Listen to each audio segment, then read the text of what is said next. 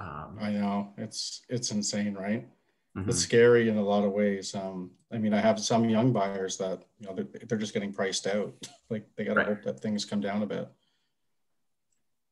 And that they haven't seen the housing market corrections of like the early 80s and think real estate can only go up. It's like, hey, guys. Right. Anyways, hey, what happened? How did Track Announcer's Notebook turn into a real estate seminar? The prices of houses in Hamilton. well, you know what? Jordan's a financial guy, so we could actually do a whole seminar. Okay, we can do another thing, show. Right? Yeah. That'll be a different show. Yeah. My wife said to me, how is a respectable financial advisor with Manulife get into road racing? Well, we'll have you answer that question a little bit later on, Jordan. Okay.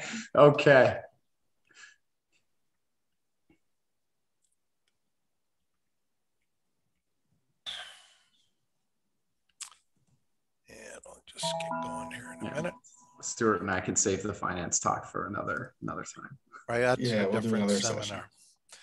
Well, good evening, everyone, and welcome to the Monday, March 29th edition of Track Announcer's Notebook. Pat Gonsalves and Stuart Nodell, and we've got Jordan as our special guest, not Zoke, but Royds.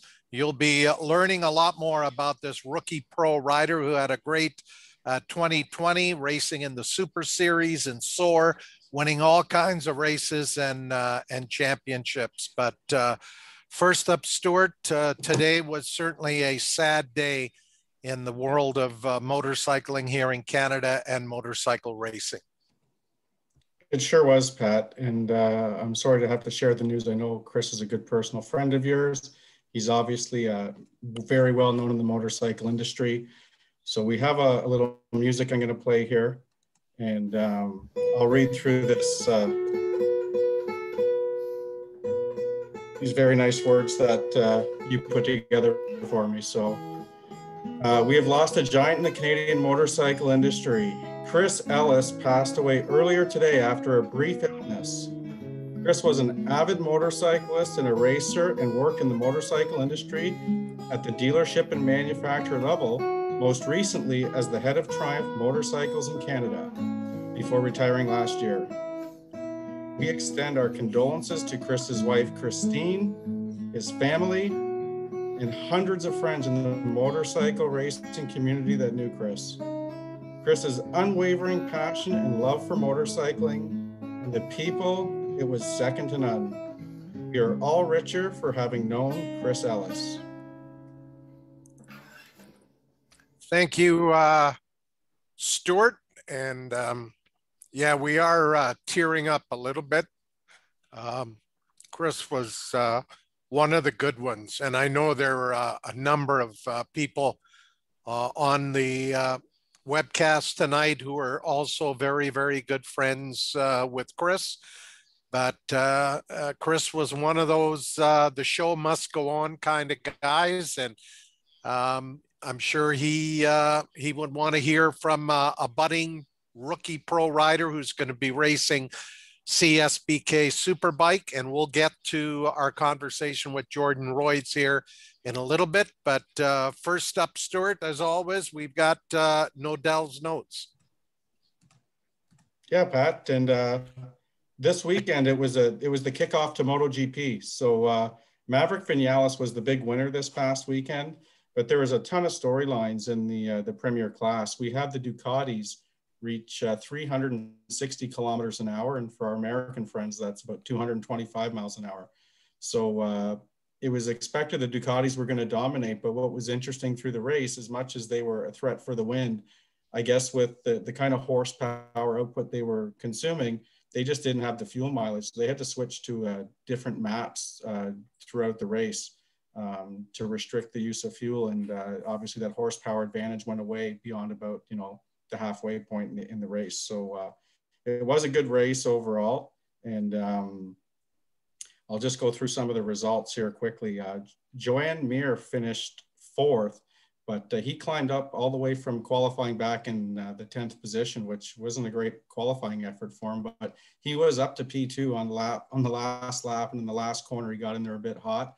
And then the two Ducatis of Johan Zarco and Pekka Bagnaia passed him for those podium spots. So I think the class looks to be exciting again this year.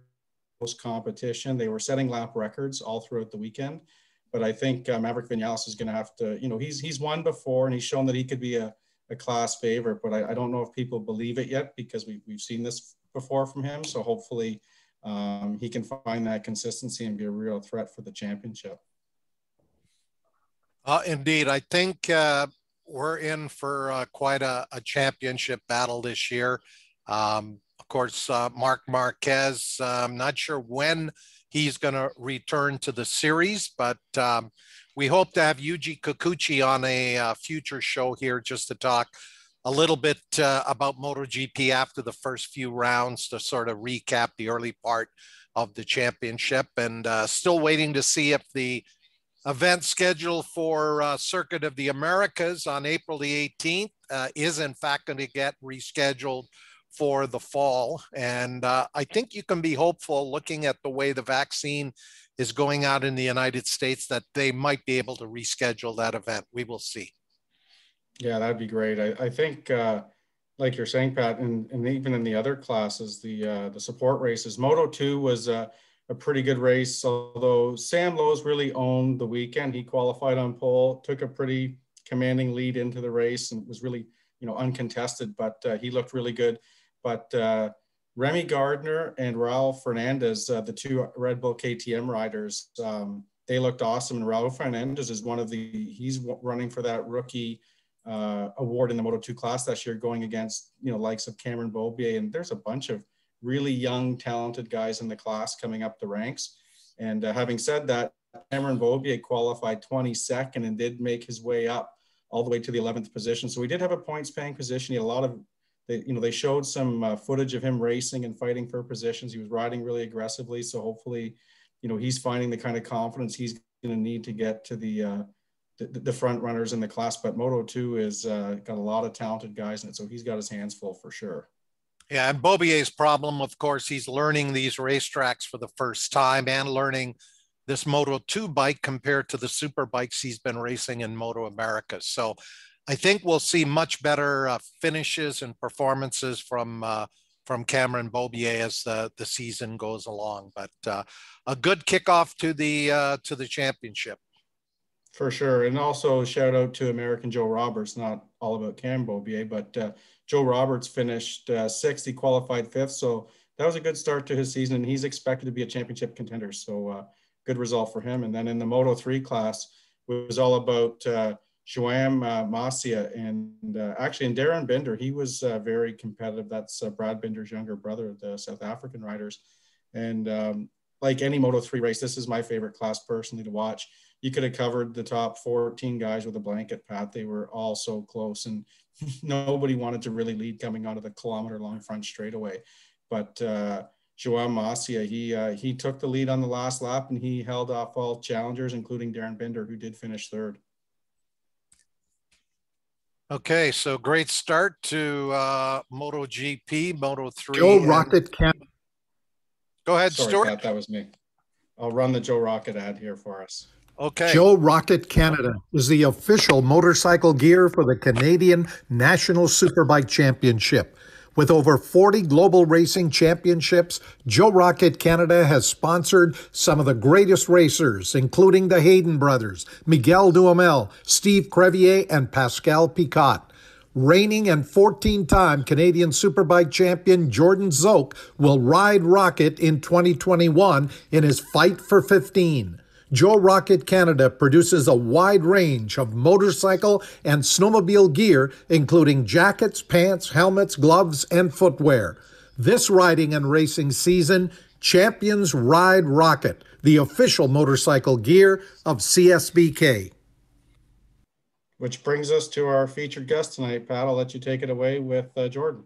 And Jordan will be racing in CSBK this year as a rookie pro rider, while Jordan Royds, they will hopefully be talking about two Jordans in the CSBK series.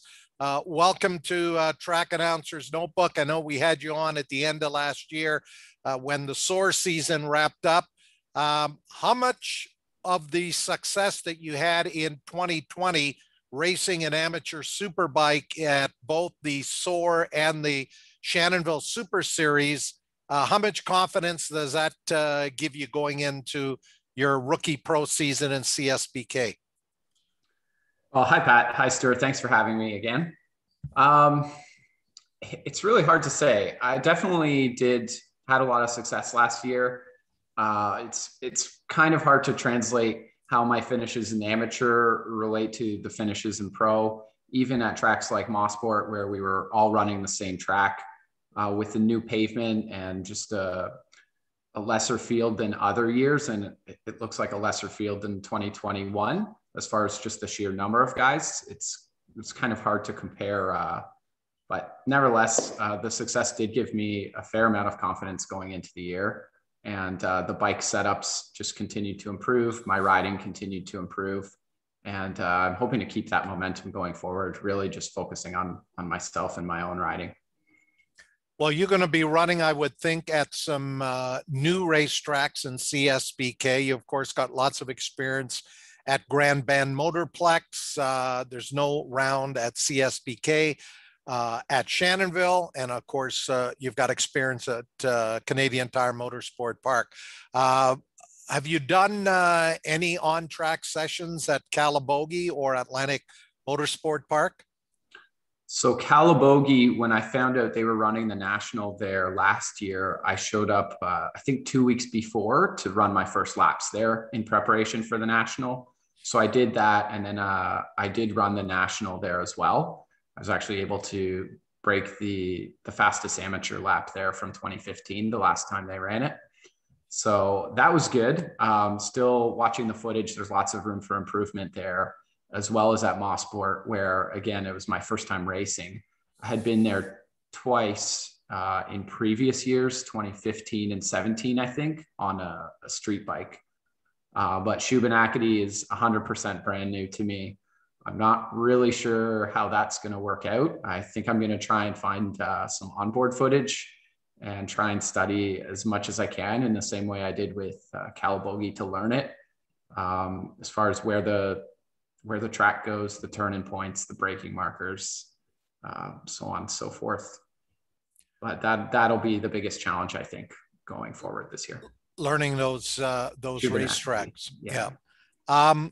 Now, last year you primarily ran Grand Bend and Shannonville. With the new Pro 6 GP series, in addition to CSBK, what of the regional series are you looking at running, and how were you able to put that schedule together? Right. So my focus so far this year has been 100% on CSBK, just lining up everything that I need to hit every one of those rounds. And then the regional leading up to each CSBK round was my plan. Now, Grand Bend, there is still the regional before the CSBK National. However, for Calabogie, the regional is now converted to the Pro Superbike doubleheader for CSBK. So I don't have a regional to warm up at, if you will, in advance of the national. So as far as now, the 5 national rounds plus SOAR round 1 are my definitive plans for racing. And then whether I do some Pro 6 regionals at Calabogie or some other SOAR rounds is yet to be determined. I'm just going to play it by ear, really, see how the season goes. Now, last year you were working closely with longtime team manager, motorcycle mechanic. He wears lots of different hats. Ben Gardner, are you back with him for the CSBK rookie pro season? Definitely. That was one of the things I locked down in, I think it was still October. I wanted to get Ben on board and get working with Ben. Like you said, it's hard to put a title on what he is and what he brings to the program, but basically everything from crew chief, mechanic, suspension tuner. I think we all know he's a Dunlop tire expert. So tires, as well as being a riding coach. So he kind of brings a wealth of knowledge and experience to to the table. We've worked together in varying degrees the past 2 years. And more often than not, he's told me to do something. And then after not doing it 3 times, then I realized, oh, why didn't I just listen to Ben? So this year I'm going to try and listen more. And I just couldn't be more excited to have him in my corner and working with him towards improving. Well, my co-host Stuart Nodell worked with Ben for a lot of years. Stuart, did you listen to Ben? Yeah, absolutely, Pat. I had to, because it's Ben's way or the highway. So, and truthfully, I have to say, I mean, I was a guy before I raced with Ben. I was fortunate to race with some other good people beforehand, but he does really have your best interest at heart, and he does have a lot of experience. So you just, he's watching what you're doing on the track, and it's hard as a rider to sometimes take yourself out of that equation. But yeah, I was really fortunate. Ben, he really taught me how to become a good racer. I was generally a decent rider, but I just didn't have a lot of racecraft, and he made all the difference in my racing. So that'll be enough. I'll let you guys continue, but I'm sure if Ben's listening out there, he'll be feeling pretty good about himself.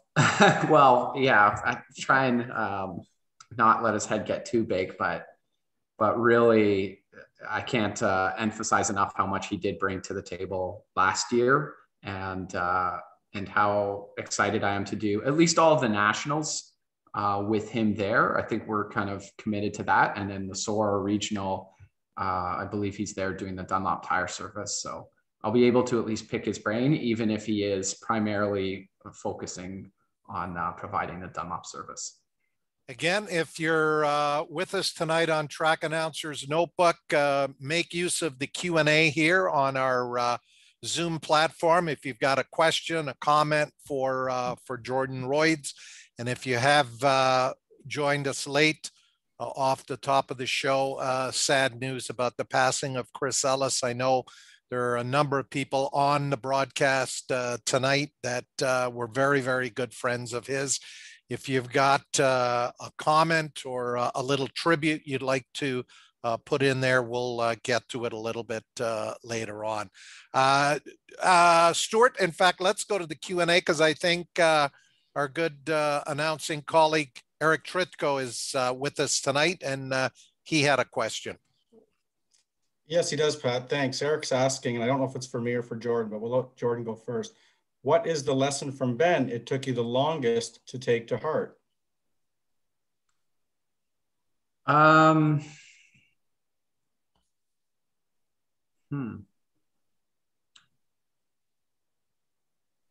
I guess it's really just to ride by feel and not try and listen to what other people are saying or data, and just kind of think of what the bike is doing and how you're feeling on it, as opposed to paying attention to all this other noise.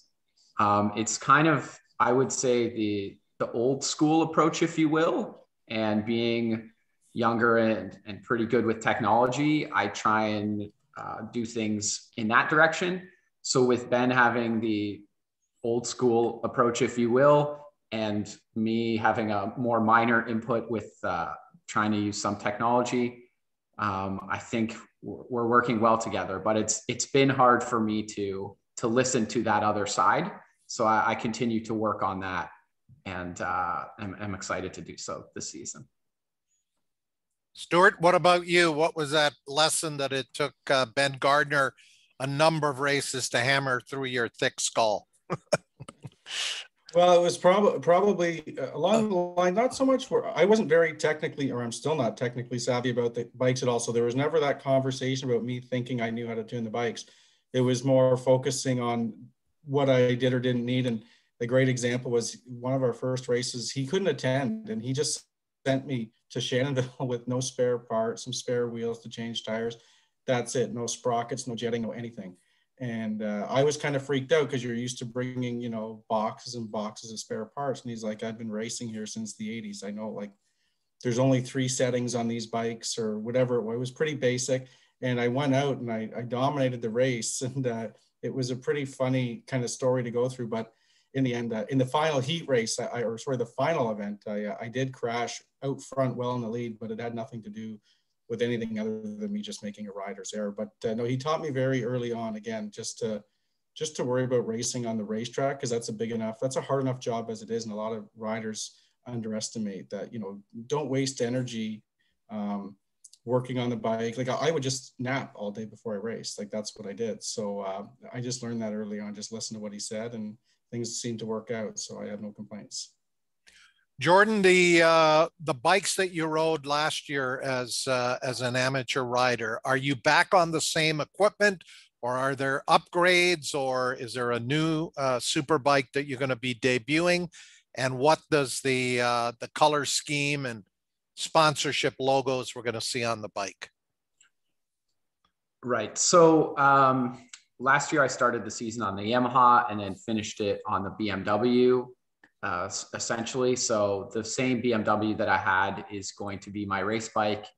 It's basically all prepared. All I've done is pull the bodywork off and send it for paint. I'm debating on whether or not to get some more advanced data analytic tools on it, like suspension potentiometers and whatnot. Other than that, it's basically ready to race as soon as I get the bodywork back from paint. And as far as a B bike, still sort of figuring that out. I have the A bike down and know what's going on with it, and I'm comfortable with it. So I'm happy about that. And then in the coming 6 to 8 weeks, I should get the B bike situation figured out. The paint scheme is going to be similar to the Yamaha. So red, pretty much all red with a black belly pan and black front fender. The sponsorships, the main title sponsor will be IBEW Canada, the International Brotherhood of Electrical Workers, who have sponsored me in the past and sponsored the series in the past. So I couldn't really be happier and prouder to be affiliated with that organization as an electrician myself and an IBEW member. It's nice to see them step up and support one of their own.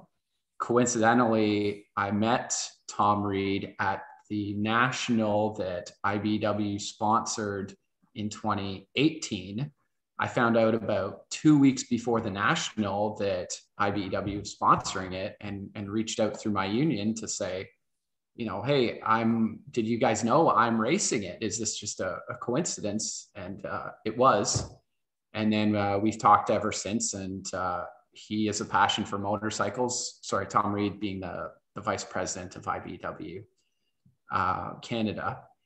And as do I, and he wanted to support the sport and support me. So it's going to be a lot of IBEW logos on the bike. And then as far as other sponsors, I'm just kind of finalizing some of those. So BMW's obviously a big part of that. Ben Gartner, I'm sure there will be a ProStar Motorsport sticker on there somewhere. And Alpha Racing actually just came on board this week.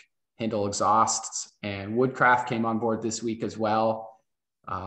So they're providing me support, as well as Plus Racing Gear is making me a custom leather suit to fit my existing airbags. So really excited about those. KW Sport Racing Canada and John Bickle, of course. Those are the main sponsors that'll be on there. As far as the shape and the final placement of everything, that's one of the last pieces of the puzzle I'm working on right now. So I'm actually drafting a press release and in the process of getting something to Colin at CSBK to publish. I'm just not really sure if I can wait till I get a picture of the bike or the exact timeline of when it's going to be ready.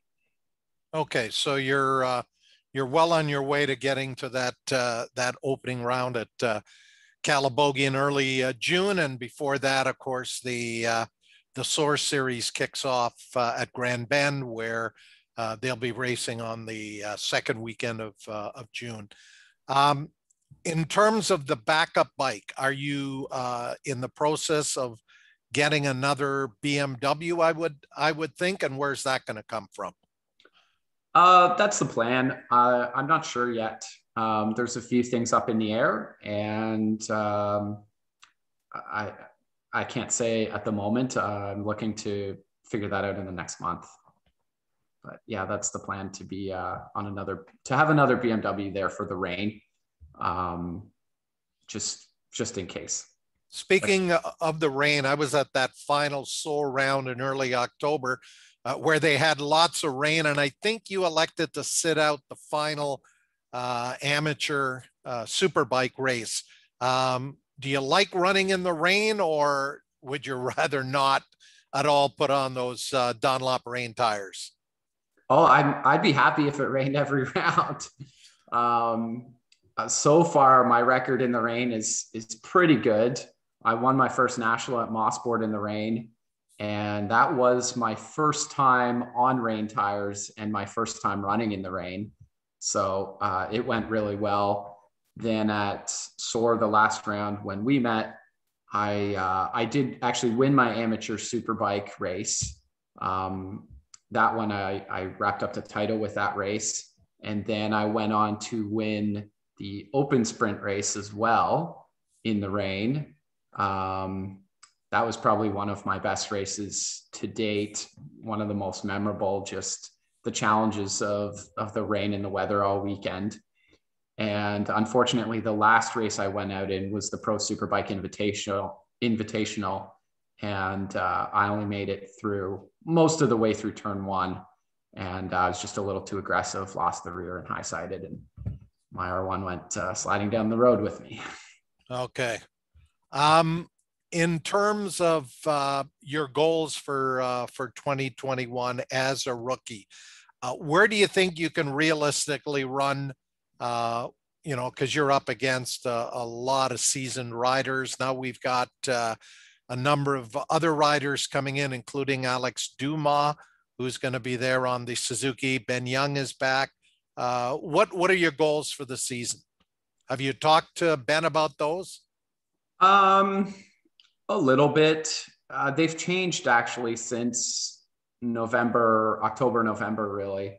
Back then, I think I was expecting or hoping for top 10s.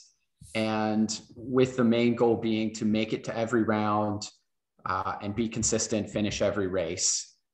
That was my goal. But as I continue to hear rumors and see press releases about more and more riders coming into the series, that goal is looking more and more challenging. So that's maybe becoming an optimistic goal as far as, top 10s.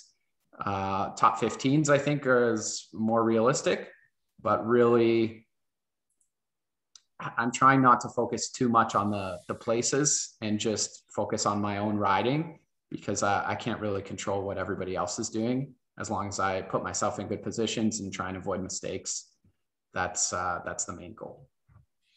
Yeah. Now you came to road racing fairly late. Before we went on at 8 o'clock, we were chatting about this. There was no real motorcyclists in your immediate family, so you're sort of a late bloomer getting into the amateur road racing, and then on into the pros this year. Take us through the evolution of going through those early years in motorcycling to end up road racing. Right. So I guess it all started, I was 18, and a good friend of mine who I worked with every day, basically when I was an apprentice, an electrician, he was my journeyman, said one day, hey, Jordan, get a dirt bike. And I thought, okay, I'd been on an ATV once in Dominican Republic when I was 14, and it was fun. So I thought, what the heck, picked up a dirt bike, and he picked up a dirt bike and we started riding. It was a slow start to it. And just as I got faster, moved from dirt bike to dirt bike. I did a couple hare scrambles in my early 20s, I guess. Never really got into it. I think I did 4 or 5. And then as I was kind of getting out of dirt biking or out of dirt bike racing, I got started getting street bikes, and moved up and up doing them, all while still dirt biking for fun. And then at a certain point, I ended up getting an R1. So that would have been 2015. And I thought, okay, I better get some leathers to protect myself and proper gear for riding this thing on the street. Once I had the gear, then I thought, well, I better try this thing on the racetrack. It's where it was meant to be and made for. And basically, when I did my first track day in August, I think, of that year, where was that? Where was the track day? Toronto Motorsports Park. Okay. So it was with the Guys with Bikes, the intro to track school. And from that point, I was like, okay, well, I've got a new hobby now. I knew it was going to be, I was going to be spending a lot of time on the track and really, really enjoyed riding it. And that eventually just got faster and faster at track days, sort of compared my times to the racers eventually once I ran like Mossport. Then did Michel Mercier's fast school. Okay. And eventually it was kind of time to, okay, let's prep my bike for racing and try my hand at that. So the first round I went to was in 2018, the second last round of the year, running Shannonville's Pro Track. And I was actually able to win my first race in amateur Superbike on my R1. And then again, like even just showing up to the weekend, I knew pretty well I'd wanted to do this.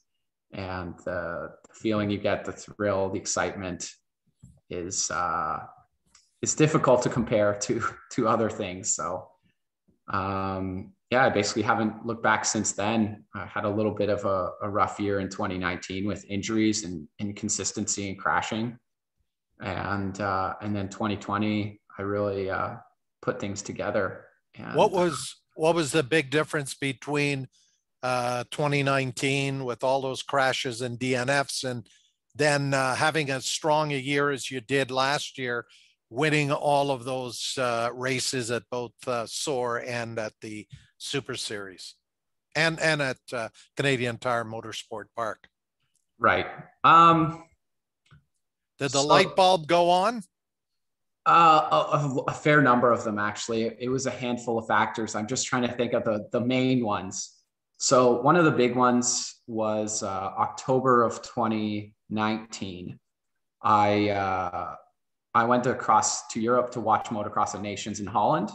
And in planning that trip, I had seen ads for Liot Escapes, who runs motorcycle tours with track time at MotoGP tracks. So I connected with Kat from Liot Escapes, and he booked me in with Troy Corser's school, Racing School Europe. And I was able to get over there and do his school at Catalunya. And it was just an amazing experience. That really taught me a lot of fundamentals that I haven't gotten from anywhere else.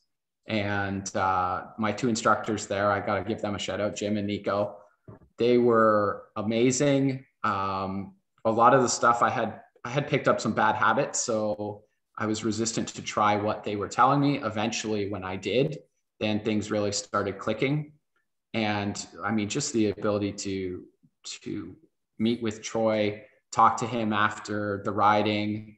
You know, we were having a few cold beverages after riding. It's not every day you get to do that with a world champion and pick his brain. So that would be a big part of it. And then, I mean, 3 days on circuit on Catalunya on a brand new S1000 RR, that didn't hurt things either. So that would be part A. Part B was some of the setup things that I had. Ben helped me with the Olin stuff, and because I was running stock suspension previously. And then even just tire setup and pressures was way off. So he helped me with that. And then I think just the combination of being older and more experienced, having time to reflect and slow down a little bit. And then again, working with Ben and his coaching, if you will. Those three things, I think: the racing school, Ben, and the setup issues combined just worked well for me in 2020. Okay, that's awesome. I didn't know you'd gone over to Europe, to Catalonia, and had taken that Troy Courser school. Stuart, I think we may have another question or two for Jordan. Yeah, the question we have is which model BMW are you going to be racing? Is it the current generation or the pre-2019, 2020 bike? Oh, so it's 2020. Really, when I went over to that racing school in Europe, again, like they were running the new bikes, and to be able to hop on one of those, it mind you, like Catalonia being a GP circuit, it's a little different than our Canadian circuits, but it was just a phenomenal bike, and it kind of sold me on that. And the fact when I saw Michael Leon running stock electronics and podiuming at Calabogie, that was kind of the last piece of the puzzle where I thought, oh, okay, so I don't have to buy this complicated kit ECU, and the stock electronics are quite capable, which, you know, I had experienced in Catalonia, but it was kind of an unknown to me whether once you build a bike into race trim, how they still work. And that proved to me that they worked well. So I was able to get a 2020 late in 2020, and it's working well so far. Jordan, how did you get into the financial advisor role in addition to being an electrician? And which one of those two careers are you following right now in addition to your road racing career? Okay, well, I guess I'll start at the beginning again. Back when I was 18 or even 17, I thought I would go into the trades. I picked electrical as my preferred trade after doing a co-op with lots of different trades. And so I basically did that for 7 or 8 years, and then sort of was introduced to the IBEW, and ended up joining them for the final 3 years of my career. That was probably one of the best decisions I've made, both professionally and otherwise. And then basically it's a family business, being financial advisors. It's my mother who's started the business. And we were talking about what it might look like for me to join her in that business. At the time, I was a foreman at the new Oakville Hospital, and you know, I was really happy doing electrical. It was great, but work got a little bit slower. I had an opportunity to take a vacation, and I thought, okay, here's 18 months of discussion with my mother about what it might look like for me to join her and eventually take over the business. So during that vacation, I went to see what it was like, and immediately thought, you know what, I think I can do this. This is for me. And basically came back from the vacation and told my general foreman at the time, you know, it's nice working with you. I'm going to go pursue this other career. And so I did. Started sort of from scratch at the bottom in a new career, and started working, started training, learning, and taking all the courses I need to get my certification. So now, let's see, 5.5 years later, I've been working in finance. I'm still a very proud IBEW member, but electrical's somewhat in the past for me, and moving forward with finance. Okay. Would a financial advisor tell a young man to go spend some money on some motorcycles and buy a bunch of tires and go pay for a license and an entry fee? How do you justify it from a financial advisor perspective? So I would look at it a couple different ways. When I look at my road racing versus, riding motocross that I used to and some of the dirt bike stuff, The risk reward is a lot better for road racing. I found myself with a lot less broken bones. I'm at the hospital a lot less. So from that perspective, road racing looks good. As far as the financial element, you know, I find the memories and the experiences are priceless. It's really hard to quantify their value. And so I find myself at the track pretty well, as much as I can, or even just training, if you will, just riding with my friends in the off season. Because it is just so much fun. So it's kind of a balancing act, really. I try and minimize the risk and maximize the reward, and roadway racing allows me to do that a lot more than motocross does. I've got a couple of questions I want to ask you about your competition number plate and who were the pro riders that were your heroes when you were just getting into it as an amateur. But Stuart, I think we've got some more stuff in the Q&A.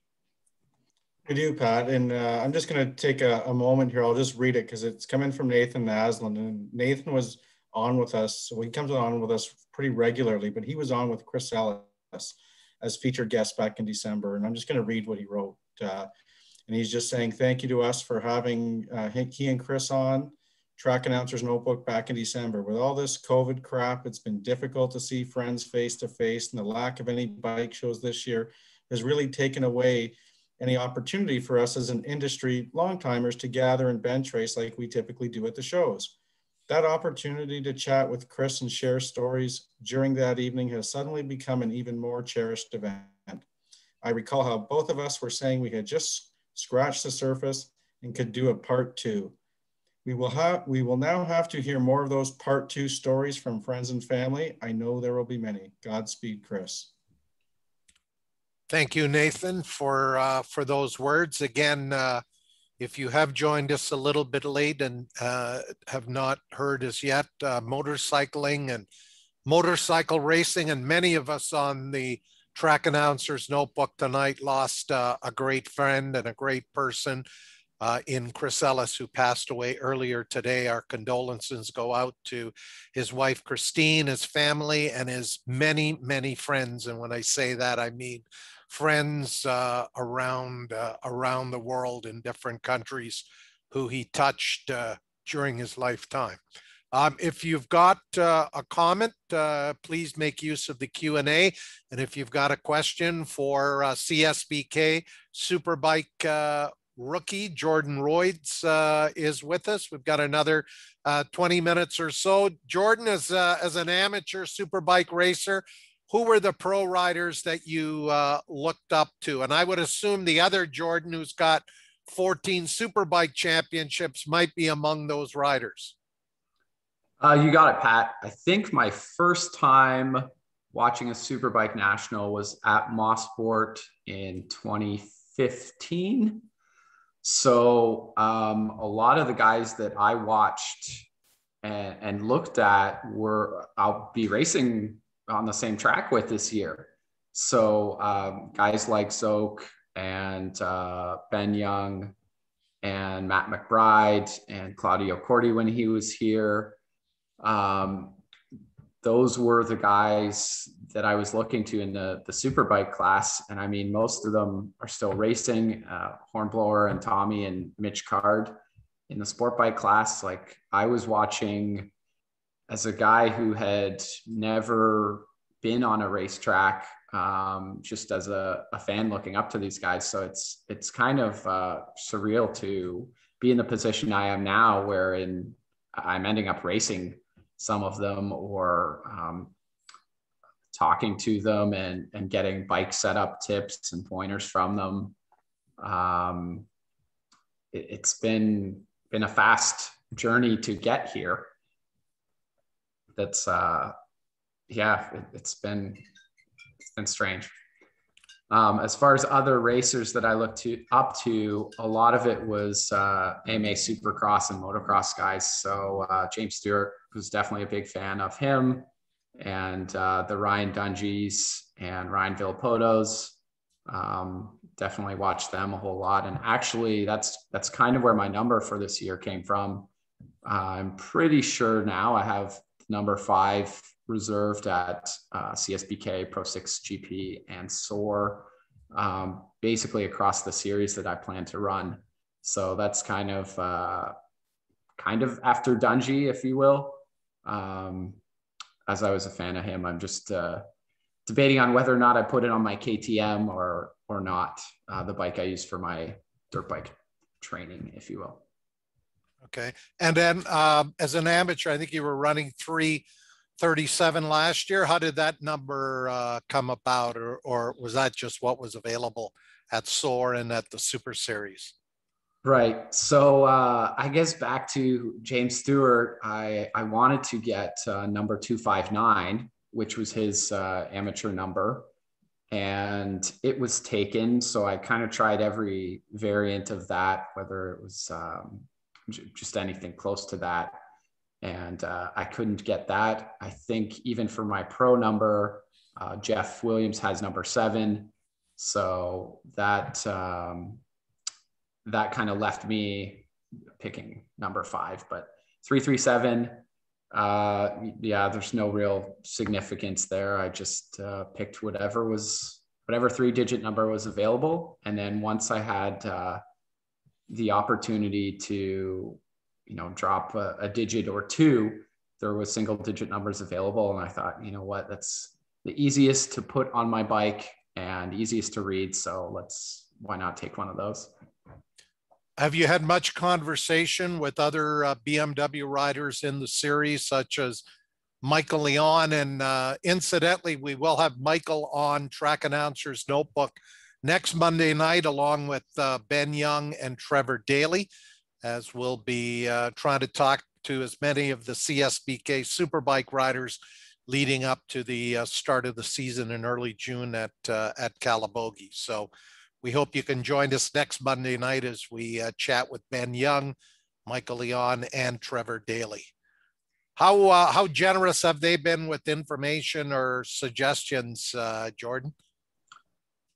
They've been great. So actually, indirectly, I was talking to Michael Leon about some setup stuff Sunday, I think, through, I'm not sure what his title is. I think crew chief, Kyle Blakely. And Michael, I've messaged before in the past, and he's helped me, and even just helped me in before I had my hands on the BMW to figure things out. So that's been really beneficial. Ivan Babic as well has been super, super helpful. Even when I'm racing him at Shannonville, loaning me spare parts that he had to bolt on my bike to help improve my bike before we go race each other. So, and Jeff Williams as well, I was able to talk to at Calabogie a little bit as far as BMW specific stuff. So that's been really, really helpful. And then other pros in the paddock, Stephen Nickerson and Keith Nickerson and Will Hornblower have been helpful, just general bike setup, bike conditions, riding, pointers. So yeah, it's been quite surprising how helpful they are, knowing, we're all competing against each other. Indeed. Stuart, I think we've got something else in the Q&A. We do, Pat. We've got a question for Jordan, and that is, can you tell us about your double up ride with Troy Corser? I skipped over that part. Yeah, so that's actually part of the whole Racing School Europe experience that I've highly recommended to a lot of racers here in the paddock. It's not something I would, I went there for or knew about or would typically have done, but so many of the people that were doing the school that had done it before just spoke so highly of it. And it was a pretty incredible experience.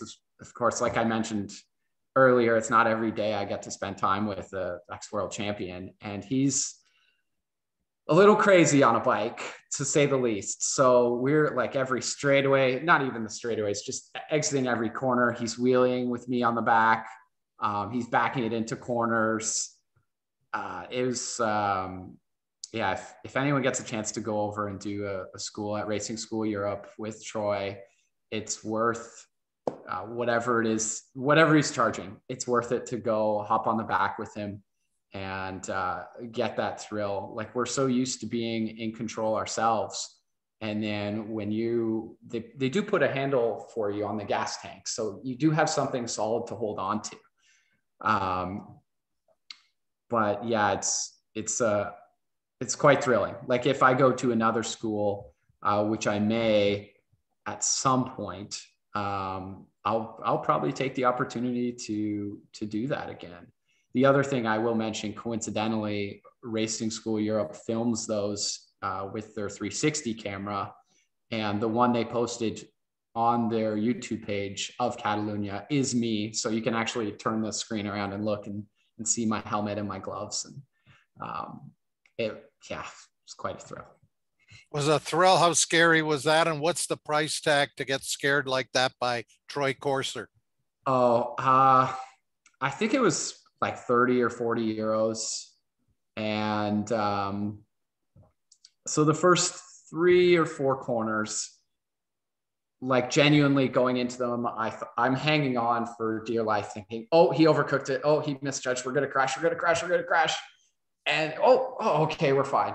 And then straightens it up again. And then going into turn 3, it's like, oh no, he overshot again. We're going to crash. We're going to oh, okay. No, we're good. And then I kind of understood, wow, okay, you can brake this late. You can brake with this much lean angle. Like, he's doing this in full traffic with all the school as well. And he's passing people doing it. So it was quite impressive. Interesting as well. None of the brake markers changed, which I found fascinating. So he would accelerate out of the corner, wheelie down the back to front straightaway, the whole thing. And then even with all the extra weight, use the same marker, but because we didn't have that extra speed with the extra person on the back, it all worked. So the lines, the markers, the turn-in points, all of that was pretty much the same. It was a ton of fun, Pat. If you're over there and Troy's around, they've got leathers you can borrow too. Well, I'll let Stuart go first. What have you been doing, preparing physically and mentally for that giant leap from amateur to pro this year in the off season? So nothing too much different. I actually have done a little bit more riding this year. I pretty much just continued on my dirt bike off-road riding in the woods throughout October, November, December, January.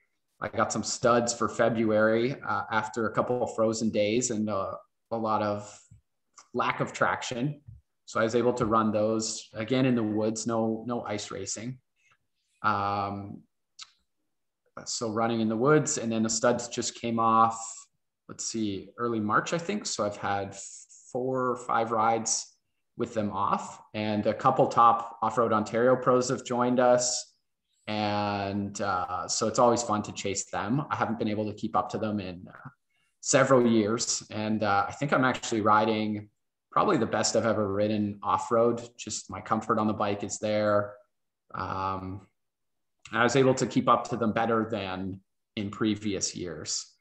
With gyms being closed and then open and the special requirements there, I've stayed away. I do have a somewhat of a home gym here and a rowing machine that I haven't quite gotten to yet. But I hope to, as we approach the season a little bit more. Mostly it's just been riding. The other thing that's been a little different this season, I was pursuing my certified financial planner certification, so my CFP. And that's a pretty extensive course that for me was condensed down because of the timelines and trying to get it done before racing season rather than try to do it and write an exam in October, sort of do it through racing season. The exam's only written twice a year. So I was able to get all of that done. I have the exam coming up. Unfortunately, it's about 2 days before the SOAR race. But for the most part, that's out of the way now. I'm trying to go dirt biking as much as I can and ride with faster guys. Actually, a couple guys that were on the Track Announcers Notebook with me, Chris Pletch and Nathan Playford, have been coming out a lot. So we've been able to push each other and just have a lot of fun. It's great being around the guys from the track again. And you can just reminiscing about last year. It's a lot of fun. We all had some pretty good years. Yeah, well, we hope to have Pletch and Playford on before we get into the season. We want to follow up on the SOAR series a little bit closer to their opening round. Are both of those guys moving up to pros like you are? I can't speak for them. I mean, Chris is pro. I think Nathan's going to be racing some ProStar motorcycles. So I think he'll be alongside me with Ben. And I mean, I think he's only had 3 or 4 race weekends. So yeah, I think he'll probably stay amateur, but I was quite impressed at SOAR watching him ride, particularly in the wet. So I followed him out one session and I was quite impressed too. And he's an ex off-road rider. Recently, I've been voicing over the 2019 because there wasn't a corduroy enduro last year, some incredible footage. And as much as I've got respect for guys on superbikes and what they can do on the pavement, some of these off-road riders are incredibly talented. Any thoughts? And I'm not sure if you're familiar with an off-road event like the corduroy enduro. I'm actually one of the landowners for the corduroy enduro. Oh, so okay. The Devil's Staircase is at the back of our family property there. Oh, okay. So you've got a good connection. That would be a local race for you. Sort of. It's 100 acres of bush that we have that the end of the Blackberry test runs through. Okay. Yeah. So I do know Blair Sharpless and Steve Brand that cut some of the trails and that are heavily involved with that. All my off-road friends keep bugging me to do some races. So if they're in the off season, maybe. I also had a friend of mine talking to me about some flat track stuff, and he's got some pretty fast Hondas that he builds, Kurt Beeger. So I'd like to try and get out there and play with those too. It's kind of a full plate with CSBK, and just with the other sports being, I would say, more risk and more danger to me, I'm going to try and avoid them during the season. Even now, as we're starting to approach the CSBK season, I'll maybe try and slow down on the dirt bike and the trails. Like, there's a whole lot of trees there that I'd really like to avoid hitting. And when you're trying to push to keep up to these like top guys that are running the corduroy enduro, it's difficult. Yeah, indeed. Stuart, have we got anything else in the Q&A? No, Pat, there's no question in the Q&A, but I did have a question for Jordan. I guess it goes along with doing the different disciplines of motorcycle riding. I've been noticing a lot of other guys in social media as well. It seems like there's a real trend, guys doing, I mean, they've always ice raced and so forth, but there just seems to be more of it and getting more competitive with it. So I'm just curious as to how that helps sharpen your skills, taking it to road racing, going from off-roading to the pavement. Yeah, well, I think